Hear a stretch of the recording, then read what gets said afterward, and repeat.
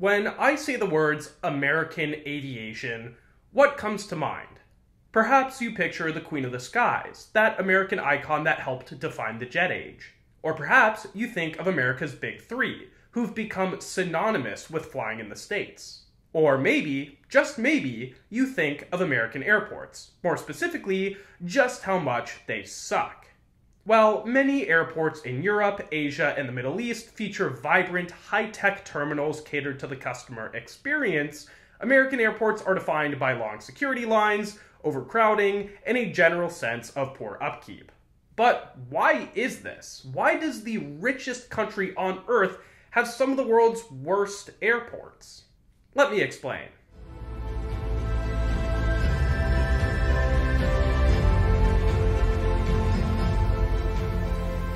Before getting into it, I should mention that I made this video in partnership with Nonstop Dan. If you guys don't know Dan, he's one of the best flight reviewers on YouTube, and he's done a great job adapting his channel to the world of COVID. While this video tackles why US airports suck, his companion video takes a closer look at why US airlines suck, which I'll link down in the video description.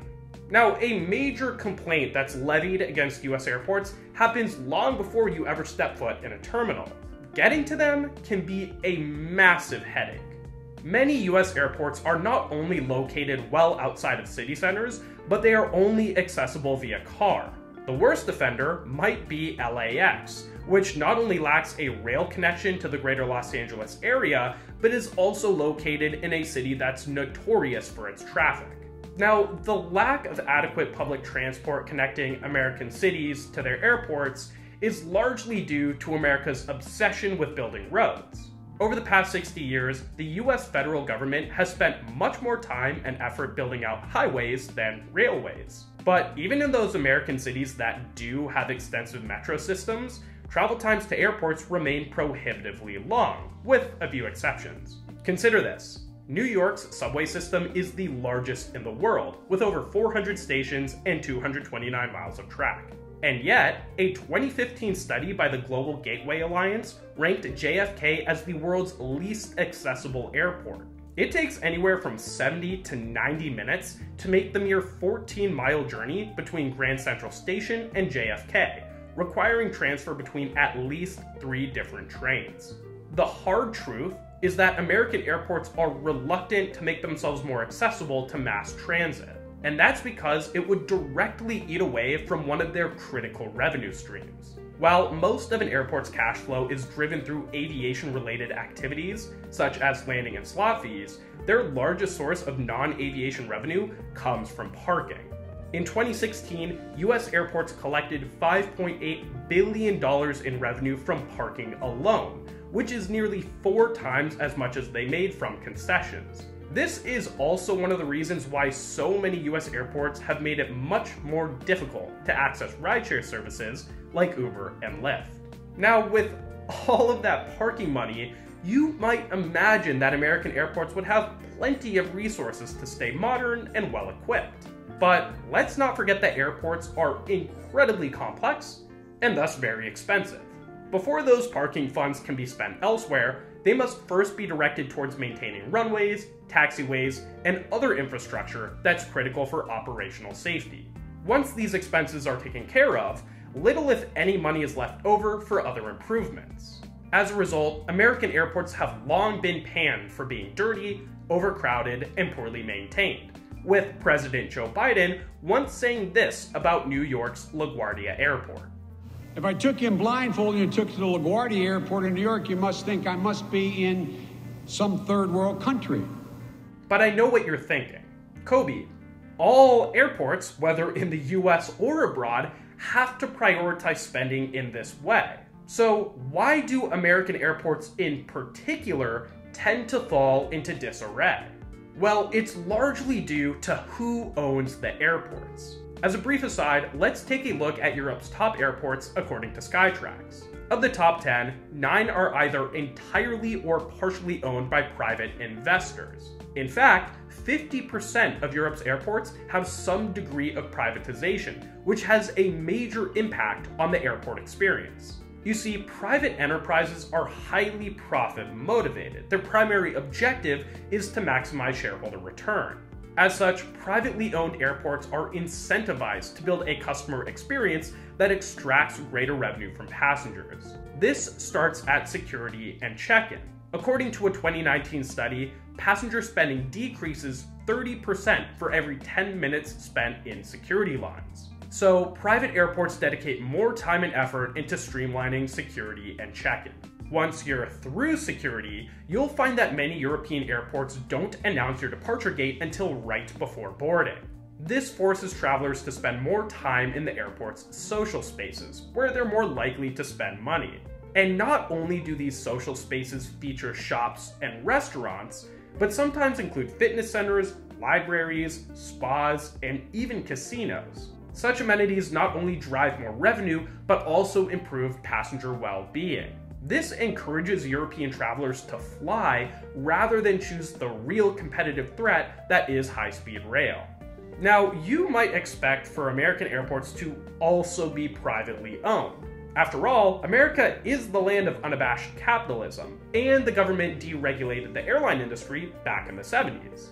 But that's actually not true. Nearly every American airport is managed by either federal, state, or local governments. In other words, they're publicly owned and operated, and are not profit motivated.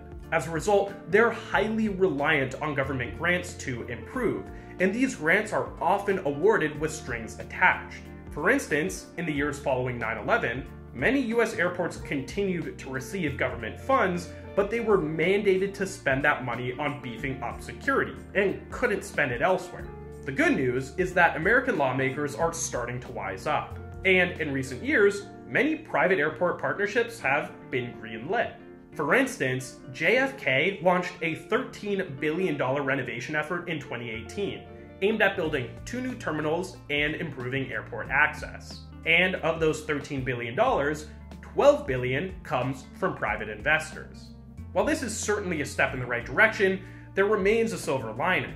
These private-public partnerships are only really viable at the country's largest airports. Many smaller airports simply don't see enough passenger volume to drive meaningful profits, meaning private investors are likely to shy away.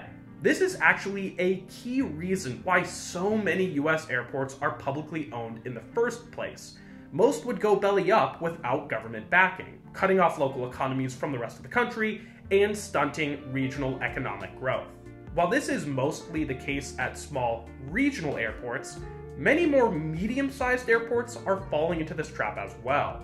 Let's take a look at Memphis International Airport as an example. It's located in a city of 650,000 people, meaning it's a critical travel hub for the region. However, it's unlikely to see much by way of private investment as it continues to age. You see, Memphis's airport has lost all private appeal thanks to America's spate of airline mergers that happened in the 2010s. Prior to 2008, Memphis was a hub for Northwest Airlines, serving as a connection point for Northwest flights all over the country. But Northwest fell into financial hardship during the Great Recession, which ultimately led to their sale to Delta.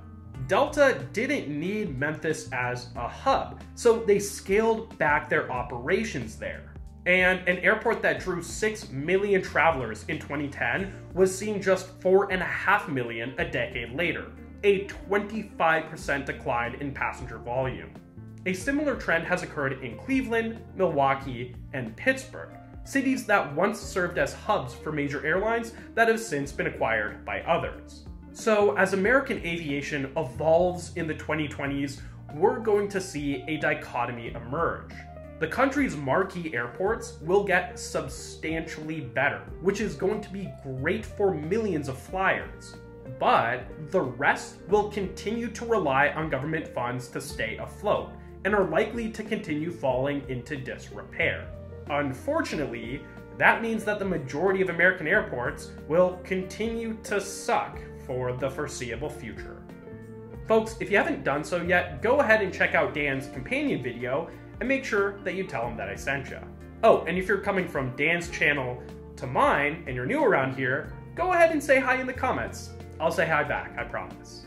Thank you so much to my patrons for helping to make this video possible. If you want to join the Patreon community and help this channel to grow, go ahead and check out this link right here. And as always, if you learned something new today, leave a like and subscribe to keep learning. And until I see you again, don't forget to look up.